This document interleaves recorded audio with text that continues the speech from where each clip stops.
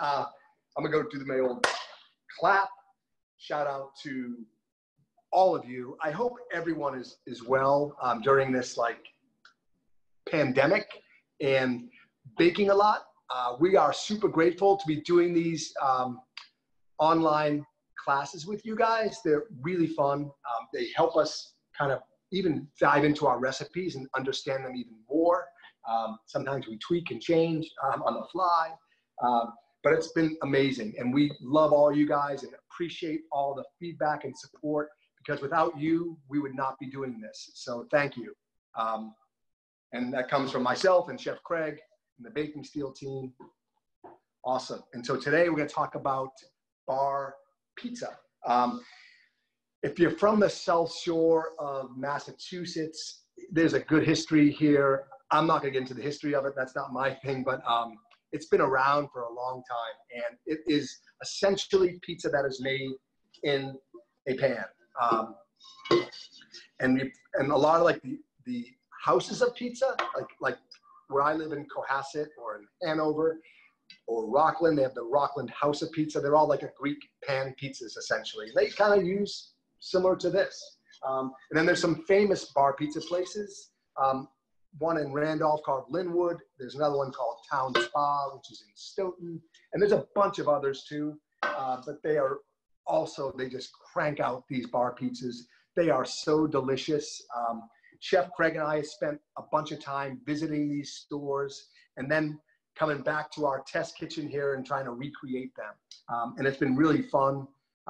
We've got it reverse engineered pretty well.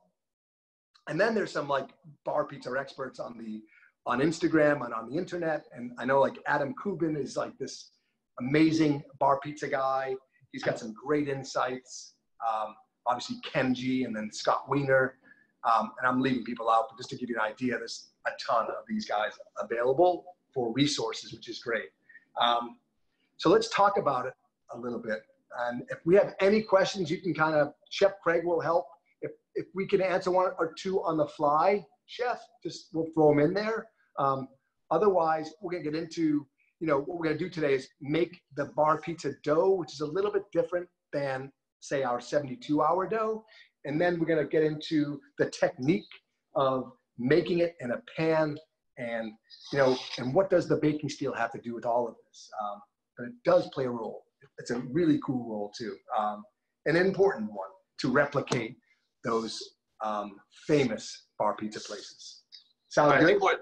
I think a good thing too that we should talk about at some point is like how we got to our recipe now. Because remember the first couple of times we used like that really nice flour, like good. a really nice oil. Yeah, like good question. Long fermentation, which is like got really good tomatoes. And yeah, we almost like way overthinking it. That's a great point, Chef. So we've kind of dialed it down a little bit more and kind of made it a little bit easier for us and more accessible for everybody. Real basic. It's like all-purpose flour, essentially. We still like to use organic, and that's because I think it's better for our systems, etc. It's cleaner. That's just us personally. You don't need to do that. And today, it's really difficult getting flours, especially organics, but they're still available. And I'll just shout out to Janie Mills for, this is an all-purpose flour, which what we're going to use today in our recipe. So they're still out there. So for the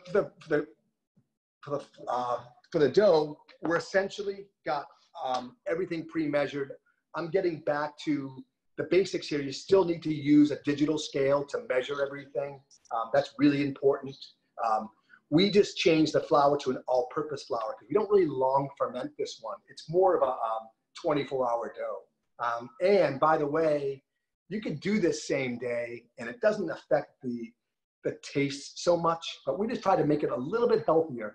The only thing I'd say about bar pizza personally is if I go to one of those legendary places, it's a super like heavy dough and oily. It seems to really upset my stomach a little bit. So we tried to scale this and change it, tweak it a little bit to be a little bit more on the healthier side. That's the only thing I'd say different, right? Right, Chef? Do you agree? Yeah, totally. Mm-hmm. So for this, because we're going to do it in 24 hours, we have a couple of different ingredients. It's still flour, salt, water, yeast, but we're going to add a little bit of sugar to add a little bit of sweetener to it, and then maybe, and you don't have to, by the way, and then a little bit of oil to help soften a little bit as well. So everything has been pre-measured here. So I'm going to take everything, essentially, my salt, everything right into my bowl. And this is a Cambro bowl. My sugar, I'm using sugar today, and my yeast. And what I'll do is I'm going to literally just kind of whisk them together with my GIR. Not really a whisk, however. I'm just combining everything. I'm going to stand up just to show you guys what I'm doing. And then for the water, and there's oil in this recipe as well. So one trick I do, and I know some recipes will say keep everything separate, but I'm going to take my water, which is filtered water. I'm going to add my oil right to my water just to make things a little bit simpler. I'm going to pour it right into my bowl. Okay? And next what I'm going to do is just kind of combine everything together. And this recipe, by the way, is going to make about 4 bar pizzas, which is pretty awesome. And if you want to double this recipe, you literally just double all the ingredients. If you want to cut it in half, you literally just cut it in half. It's really basic math, comes in handy. And I just remove this out of the bowl. I'm going to scrape out the bowl as well as I can. And then what we do, need this thing, right? So I'm going to show you how I do that. Something got a little stuck there. It's okay. I like these bench scrapers. Can you see this, Chef? Can I move up a little bit? Yeah, you're good. You're good? Okay. All right. So what I'm going to do is just kind of press everything together. Just press it down. And all I'm doing, if I'm doing this for the first time, by the way, this skill level is about a 2 to make this dough. It's not high. I'm just pressing everything in. And if I haven't done this much, I'm going to put a timer on myself to measure. Maybe I'll mix and knead this thing for about 2 or 3 minutes. And that's it. If I'm going to do this same day, the only thing I might do differently is I might add a little bit of warm water. Because what that's going to help do is kind of expedite the yeast and the fermentation. It's going to just kind of give it the proof. It's going to give it a little bit of a head start. So I do this, I continue doing this. It's starting to get sticky, which is a transition in the dough. The water's starting to go, so I know I'm just about done. Pretty basic, right? All right, cool. And by the way, we are going to be putting this recording onto YouTube afterwards. So feel free to head over there and check us out too. Our dough goes into this back into the container. I'm going to cover this up, make it airtight, and proof this thing overnight. For me, I like to do 24 hours. So, and you can do the math any way you like. So we get a lot of questions on, okay, you say 24 hours at room temp, but then you go cold. Here's my, lately, over the last, I'd say year, I've been ending all of my fermentations cold because I like to work the dough when it's cold to make my dough balls. I just find it to be a little bit easier because this dough is very sticky and the cold sometimes helps prevent it from sticking so badly to your hands. Does that make sense to you guys, Chef? Is it cool? Yeah. Cold dough. So 24 hours, I might do, you know what time is it now? It's 11:15. So I'm going to leave this on the counter for about 8 hours covered, maybe 9 hours. And then before I go to bed, I'm going to take this container and just place it in my fridge. And I'll get up tomorrow and I can make bar pizza. It'll be epic. It'll be proof for 24 hours. It'll have some flavor. I could do this in 4 or 5 hours too. I just feel like that 24 hours does make a little bit of difference. All right, so this gets covered, goes up. I'm just gonna wash my hands off really quick. Chef, any questions? Yeah, can you when you come back over, show the flour bag again. Oh yeah, good question. Yeah, and we can link to this somewhere. Yep. Send it up and follow up. This is called Janie's Mill. They are available, and we also love Central Milling, King Arthur flour, which is awesome too. We just can't seem to get access to the market. So online shopping, these guys actually they had some yeast last week too. They might be out now, but go check them out. You can see this. It's backwards, I know, right? janiesmill.com. And we'll link to that too. But their expertise is going business to consumer. So they're thriving in this type of environment. They're kind of just set up for it, which is brilliant, really. And by the way, it's really nice flour. We're really enjoying it.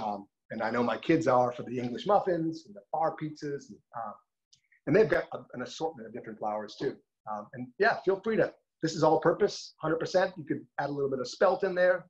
But for bar pizza, we're going old school, right? Right, Chef? Yeah. All right. So that takes care of the dough, okay? Let's get into the technique a little bit. We made our dough, so let's wake up the next day. Oh, sorry, Siri. The next day, we're gonna make our pizza. I peeled off one of the doughs. This is a 200 gram of dough. Bar pans are essential. What I love about these bar pans, and we'll link to these as well. These are called American Metal Craft. They're available online. Chef? Yep. Yeah, anybody can get them. Anybody can get them. American Metal Craft. They're like $12 or $13. They're like a shallow cake pan. I think it's anodized aluminum. There's another brand called Lloyd's, which also carries these. They're really essential for this technique that we're gonna make on the bar pizza, okay? So let's do this. Let's get up, let's pretend we'll fast forward. Our dough's been proofing or fermenting for 24 hours. Now what we're gonna do is get our dough ready. And how we do this, it takes about an hour.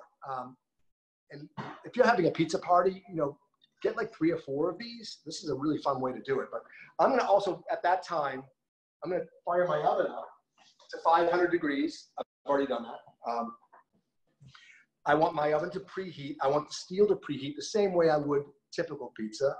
I just want to get that oven super hot, okay?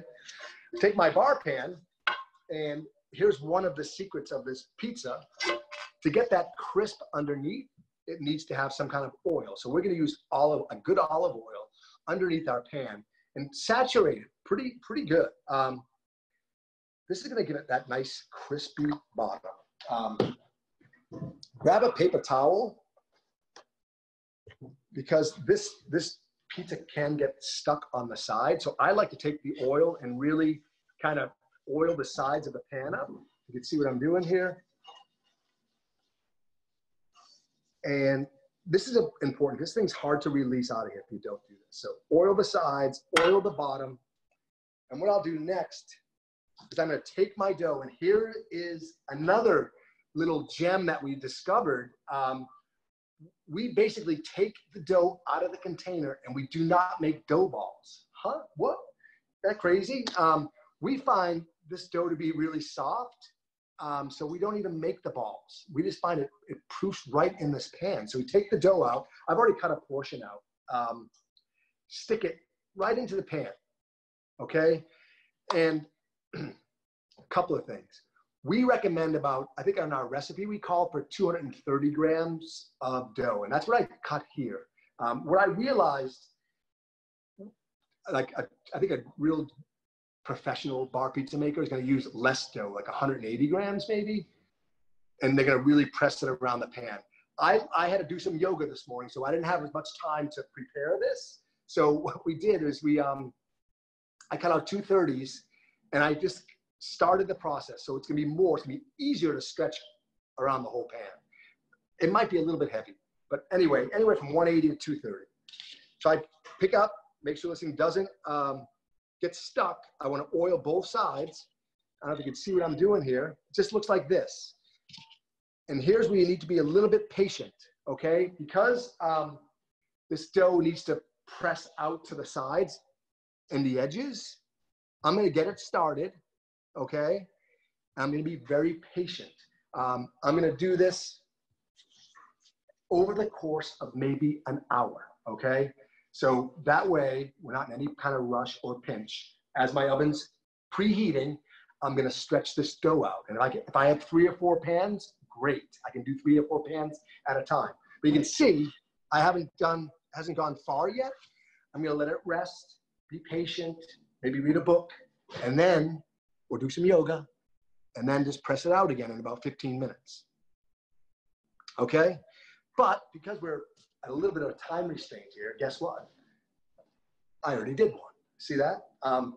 So I started this about an hour ago, and I've been pressing this dough out. This is 230 grams also. And I've been pressing it out, and I finally hit all around the edges, right? I might even stick a little bit of oil on the sides. Because this dough is a little bit thicker, some people will call it like docking the dough, where they'll almost like puncture holes in it so it doesn't like lift off too much when we're baking it. I don't have a docker, so I'm kind of just using my fingers to press it in there. And I'm gonna press it in pretty good against the edges. Does that make sense so far, you guys? Any questions, Chef? Bar pizza. Any questions, guys? Getting hammered with questions. Oh, great. So let's take a little pause, answer some questions before we go to the next step. Show the scale. We're asking about the scale. The digital scale? Yes. So, can you see this here? This is a brand called My Way. We'll link to this too somewhere. Maybe we'll put it right in the recipe. My Way is a great brand. It does obviously great measuring. I also think that you need to have a micro scale. Now, some of the scales are combined, but these micro scales can dial it into 1/100th of a gram, which is pretty awesome. So think of it in terms of your yeast and things. This is ideal. So you need 2 scales, technically. All right, what else we got? Someone's asking if it's ending on time in 30 minutes, so at 11:30, or is it going to go a little longer? Might be pretty close to where we are. Might be. Yeah, if not, it'll be up on YouTube after. Yeah, we'll be up on YouTube after. Totally. Docking with a docker, you could use your fingertips. You could use a fork, a docker. Yeah, and that just means so I find like if I put enough sauce and cheese on, it's not going to blow up too much anyway. It might prevent the air pockets. We will send the recipe out with all the ingredients, yes. Measurements, absolutely. What tumbler are you using to drink out of? This is a Yeti. I drink this is like an awesome. These things are amazing. Made out of steel, so it keeps warm stuff warm, and I think cold stuff cold. Works great. Almost like too hot. You need to like put the coffee temperature that you like to drink it in here. If it's too hot, it'll stay warm in here for like hours. Almost annoying to a point, right? Yes. Can you do a quick description on putting the steel outside of the grill and explain to people why you don't need to cook at 800 degrees versus okay. A sidebar, I like this. Or just in general, because we have some questions about cooking outside of Weber's and grills. Oh, that's a good, we might do that class soon. That's a good idea. Outdoor ovens are not pizza ovens, okay? So they made Weber's in general. That's the most popular. They made stainless steel, super thin gauge tops, which are super light. In other words, all the top heat vanishes. It's gone. So it's not a pizza oven just because it can get to 800 degrees. You never, I don't want to say never, but really seldom ever want to cook 800 degrees on steel. Remember, the baking steel works its magic around 500 degrees. That's why it's so successful in a home oven. So you go outside, keep it around 400 degrees and make your pizza. And there's different techniques we offer for that, but that's a good starting point. Awesome. Anything else? Just explaining the bulk so you don't portion it before you go in the refrigerator, but after, right? I do, yeah. I just found like, I don't know if we saw somebody doing this, Chef, but we just stopped making dough balls for bar pizza. I just find like, why bother? Just stick your dough in there, and we're not looking for those air bubbles, right? We're not looking for that. But it's got some nice flavor because it's in bulking overnight. Anybody else before we get going? All right, so let's go. All right, let's do it. So now you can see my pan. I've got all the way to the edges. This took about an hour. I was patient. Now what I'm gonna do is sauce and cheese it. And I gotta get my cheese first. My cheese is hanging out in the fridge. Let me grab that.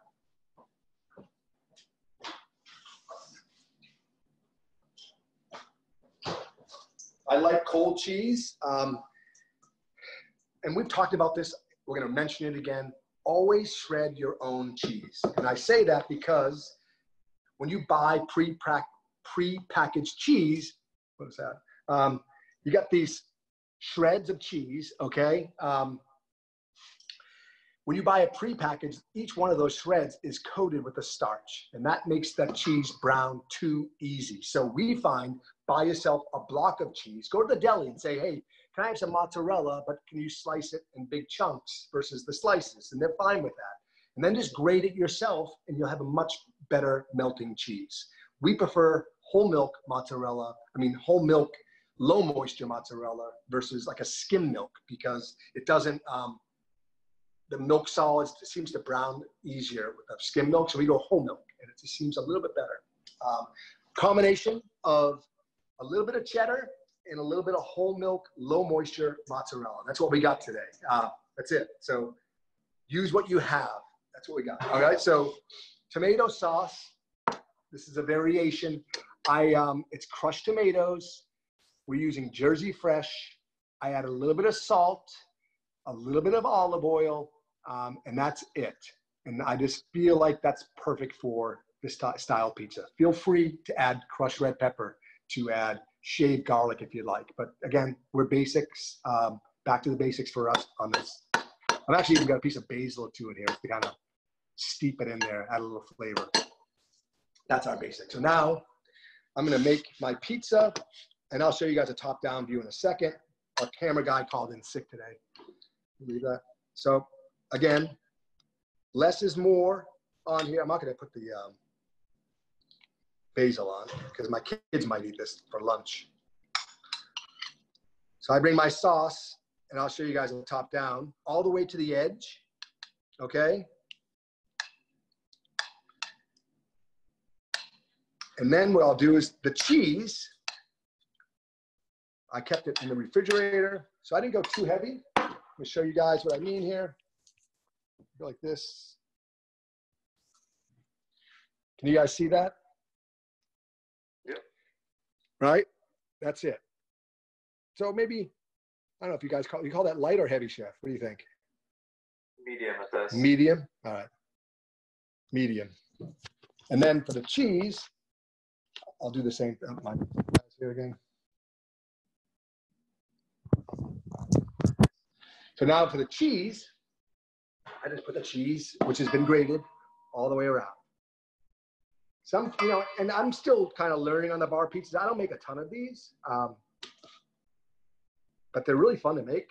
So they're actually easy to make. Put a bunch of these pans together and have a party. Pretty simple. I'm bringing the cheese all the way to the edge. I think kind of adds that crispiness a little bit on those burnt edges that we all love. That's pretty much it. So I'm gonna show you guys a top-down view again. Here's this. Here's my top-down view. You guys see that? Nice. All right, so that's our cheese. The oven's been preheating for an hour, so it's hot, it's ready to rock and roll. I'm gonna essentially take this pan, we're gonna bake this for 8 to 10 minutes, okay? And then we're gonna show you another little trick. Because, put this in the oven, put your timer on. I'm gonna put on probably 8 minutes just to take a peek. After 8 minutes, but because you guys are, we're doing an online class, guess what? I've already baked a pizza. Isn't that cool? And you can see it's in the pan. It's baked for about 10 minutes. And now the trickiest part of making bar pizza I have found so far is to remove this out of the pan in one piece and then put it back on the steel for 2 more minutes just to really crisp up the bottom of the pizza. And this is where I think the baking steel plays a huge role. It's not only playing a role because the heat's going into this pan right now, but it's going to play a secondary role when I remove it out of here and place this back into the oven for about 2 minutes. And so I'm going to use a pizza peel just to help with that. And you really want to take, and you got to be careful here, take a knife and work around the edges and lift it and be patient. It takes practice and work all the way around, okay? To save you guys some time, I've already done this. Grab a spatula, and you can see, I'm gonna take this out and place it on my peel, just like this, and I'm gonna put this into the oven. Whoa, almost lost it, for 2 minutes. And it's gonna crisp up that bottom of the pizza. And again, this is something you can do almost ahead of time. You could actually pre-bake 4 or 5 of these things and leave them in whole. And then as your guests arrive, you can start popping them in the oven. And it's one heck of a pizza party. Right, Chef? Totally. Totally. So anyway, so grab a bunch of these, do all your preparation, right? And you're gonna just be rocking the bar pizza party. You These can things, almost like you could probably fire 2 at a time on a steel too, almost, right? yeah, because technically these are 10-inch pies. So these bar pans, we prefer 10 inches. I think that's a great size for to make these. Yeah, bigger ones too. I think 10 inches is ideal. Totally. Yeah. Anybody have any questions? From French peel 2 minutes and serve. It's more just kind of how we're doing the class, but yeah, we had because this is the class. I didn't want to have you guys sit here for 10 minutes as this thing bakes, and then for 2 or 3 minutes having me remove it. So we kind of did a few of these steps earlier today just to help expedite the class. Yes. Bar pizza. Any way to skip the crisping step, let it cook longer? Yeah, you can just leave it in the pan, I guess. You could. I just find like that super hot steel, you know, it shines in this environment. And that's why just like the extra 2 minutes, boom, it's going to be awesome. Let's take a peek. You guys can see inside the oven here. I got my hand covering that up. You can see underneath here, see how it's starting to get some nice color? Like, really amazing. The dream pizza. These are good too, yeah, amazing. How long does it take to keep the steel? About an hour? 1 hour. 1 hour is a great rule of thumb. You could do it in 45 minutes, but just for the basic math, we always just say 1 hour, generalize. Do we drain the crushed tomatoes to reduce the liquid? Not really. So these ones were purchased crushed already, so there's not a lot of liquid. If you are crushing yourself, just be careful not to pulverize them too much. Because just like when you make your smoothie and your Vitamix, if you blend for an extended period of time, it becomes more liquidy, right? So the same thing applies to your tomatoes. Just remember, pulse them, pulse them, pulse them. You don't want to really pulverize them too much. Yes, to clarify, we put the pan with the dough, sauce, and cheese on top of the baking steel. Yep. Cook it for 8 or 9 minutes. Yes. And then remove it from the pan and crisp up the bottom even more to get some of that steam out of there for another couple of minutes. Mm-hmm. And it makes a difference, yeah. I can probably yank this thing out of here now because I want to show you guys the bottom. Oh man, this looks pretty. I want to show you guys this version first. Here, you can see, doesn't that look amazing? And now, underneath, you guys can see that bottom crust. Look at that. That's just awesomeness right there. Organic flours, organic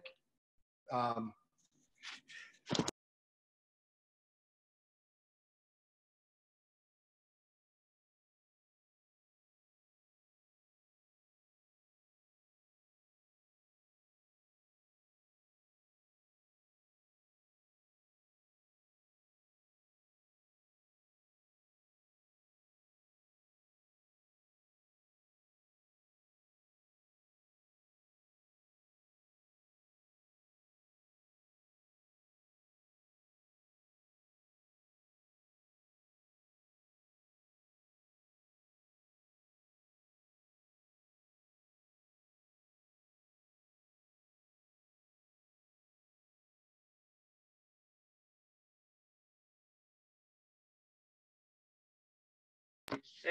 Yeah, there it is. I hit mute, sorry. I'm not sure what I missed there, but it's super crispy. I said I might not even tell my kids that I made this. Shh. Anybody else have any questions? If you do, we're going to put this up on YouTube and on Facebook later. Just drop something in the comments. If you're watching this on YouTube, please like this and tell your friends.